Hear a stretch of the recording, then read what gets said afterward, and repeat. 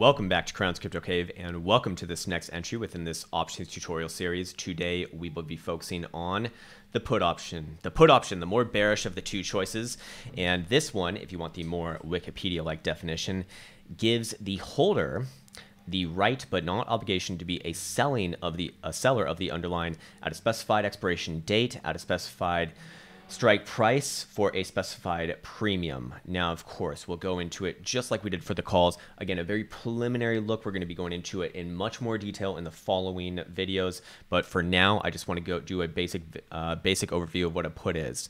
And again, the big news here is that a put, you want these, you want to be an owner, you want to be a buyer, you want to be long puts if you are more bearish on price action. This is the one that you want if price action goes down. There we go.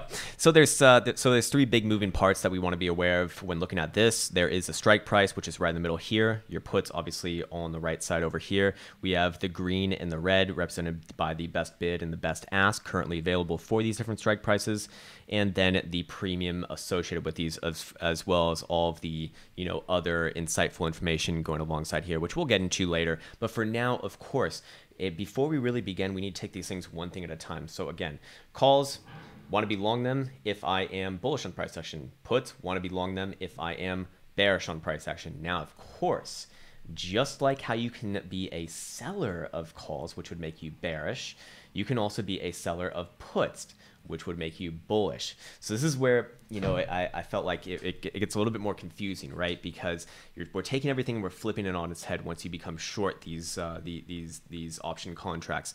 But of course, it is just that simple. It's just the opposite. That's all it is.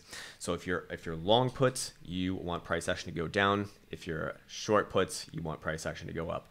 Now, of course, we're going to get into some different strategies on how these can be used. But for now, that is all I want to get out on a video like this. Just very simply put what a put option is, if that's not reading it enough.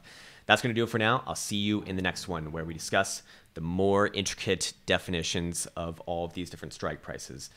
See you there. Take care.